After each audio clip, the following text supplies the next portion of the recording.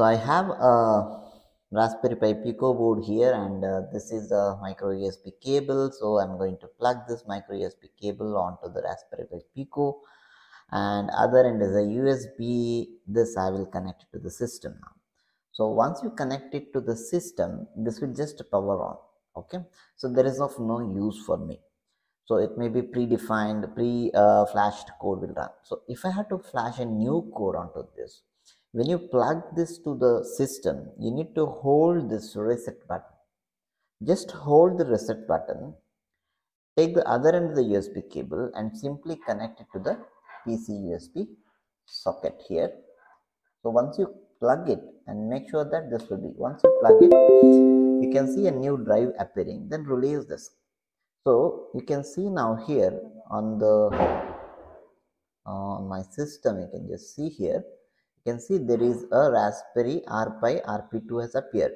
Now what I'm going to do is I'm going to flash a code onto this. So I will just take out one blink file which I've already created. So I have actually a Pico folder over here. Inside folder I have a Pico example. We already built this blink program. So under the build directory I have this blink.uf2 file. So just copy that file, Control C, and go to this PC and just flash it over here. Okay, click and just paste it over here. Once you paste it, that's it. I can see that the blink started. That's simple. So you have to simply copy the file, the .uf2 file to this, and it will start working. Now, how do I create such blink uf2 file? That is actually the building process. So that is what the next what I'm going to tell you, how to build the project for this Raspberry Pi. To develop an application on this Raspberry Pi Pico, as I already told you, that we need to flash the code onto this by connecting this onto the system. Now let's see how to actually develop the code, that is .ucf file, so for building any applications. So for that we need to actually go to the developers command prompt for Visual Studio here. So we have developers command from the Visual. Just click on this, and now I'm going to show you. In the previous video I've actually told you how to build an applications. Okay, how to download these SDKs, that is software development kit and Pico examples from the GitHub. So you need to have that. So where in this case I already have here, see, as you can see here, the Pico example and Pico SDK, these are the two important things that we need to start with. So what I will be doing is I'm going to tell you how to develop a simple applications. Okay, now if you go through the getting started manual, so getting started with the Raspberry Pico is one of a useful manual which is actually shared by Raspberry Pi Pico Foundation. So as you can see, this manual provides all the details. Even I have referred this manual for installing applications. They're given for different operating systems, starting from Linux and Windows and Mac. All these steps are provided here. So I referred here on 9.2 building application on MS Windows. So here if you follow the procedure, it will tell you how to start with. Okay, so we were here, so this is already getting the SDK example is here, so we can actually execute all this in the command prompt. You can get all those folders, examples folders, and how to develop a application from the command line. Now to go with, you need to actually see the SDK path. Okay, this is the Pico SDK path. So you just open the developer's prompt, and you need to check whether you have set the path. Now in this case I've already set the path. So how to see whether you have set the path of the variable, the environment variables? So here the command is echo Let me zoom out. I guess we can just change the font size of this. Yeah, okay. Okay, so what I'm going to do is I'm going to display this echo. You can actually go to D drive and display as well. So I'm just going to clear CLS and okay, just to do echo percentage. The path variable name is it's given in the manual over here, that is Pico SDK path. Okay, so Pico underscore SDK underscore path. So this is the path variable. If you see here, the path is, I have set it to this. Okay. Now usually in the manual they say some path, so I prefer you see where you are going to install that Pico SDK folder when you download it from the GitHub. So the same path you give it, the folder is here. Okay, the Pico SDK folder is here, so I am giving the same path over here. So if you are setting the path in your system, what you can do is you can just follow this method over here given in the manual over here, that is setx. Okay, you need to follow this procedure here, setx space the path name you have to give. So I'll just give setx the name of the environment variable Pico underscore SDK underscore path. Then in quotes you write whatever the path you want. Okay, so now already set, I'm not going to do this. Okay, so in this way you can, so this is the first thing to be done. Okay, then once you do this, just go to the folder where you actually have these applications.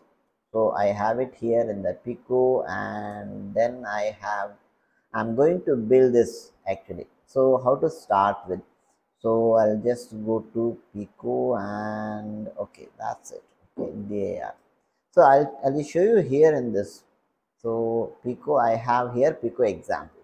So what I'm going to do is I'm going to create one simple folder. Okay, one folder I create as this is Blink. Okay, I'm going to create a Blink application. So where do I get this Blink source code? Just go to Blink example and I'm going to copy this blink.c, and also this is the first thing required. Okay, blink.c Pico examples, here the Blink, and I'm going to copy and paste it over here. Then the another foremost thing that is required is a Cmake file. Okay, so Cmake is a file which has all the link of the the libraries, okay, for this development. So that is essential. So just copy the cmake.list. So if you open that cmake.list, you can just see a few major things. This is a usual command. So you can get the cmake.list in every build, every particular example. Okay, it is given in the hierarchical order. So I have actually compiled this for the in a simpler case here. So here you can see we have actually included this path. Okay, environment path. Actually this is not required over here. I can comment this. We already have it in this SDK path, this import, and this is something essential for the project name. To what you are having is Blink, same name supposed to come, and we have Pico SDK in it to start the initialization, and executable name for the project is blink dot, we are considering it as blink.c, and project output and libraries. Okay, the target libraries, if anything we have, we need to include all this. So cmake file actually required to tell which are the the libraries or the header files that we are going to use it in function. So any changes that you make to the header file, you need to execute cmake and nmake commands. And if you are simply making the source code changes, then you just have to simply make the file. So I will going to tell you that how to do that. So once you copy this here, just save it here, and let me go to the command prompt back. I created a folder called Blink. So let me clear this, and you can see in the Blink we have two files, the Blink and cmake dot test. Then let me create one folder, mkdir space build.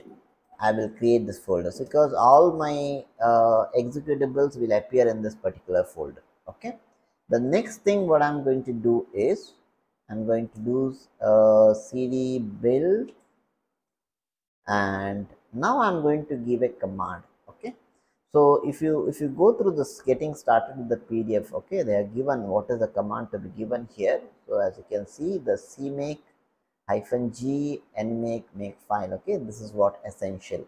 So make sure that you have given all these cmake. Cmake is very important to set. So if anything goes wrong with the cmake or anything goes wrong with your GCC compiler that when installed, you have to verify that error name and see that error name carefully, and then you can sort out the issues. Okay, then the command that you give is cmake -g space the quotes nmake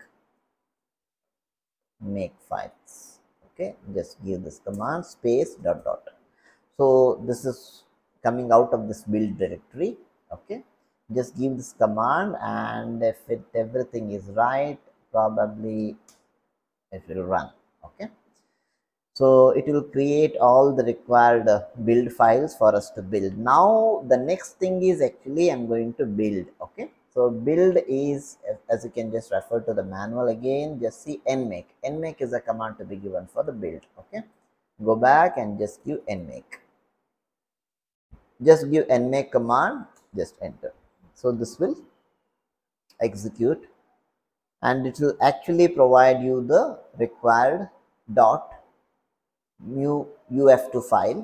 Okay, so this will take some time, and this is actually building a simple one single file. Okay, I'm just building one blink. So if you go through that the overall build, it will take a lot of time. It will build all the directories. So I'm just building it one single file, that is blink.led. okay, so this will blink the required file for me, and finally, yes, it is almost done. Okay, that's it. So clear it and just check it once. dir, you can see here the build file. You can see here blink.uf2 file is here. So as I mentioned, this file you need to simply drop it onto that SD card. Just as usual, take out the Raspberry Pi Pico and simply press the reset button over here. Press the reset button, connect it with your PC.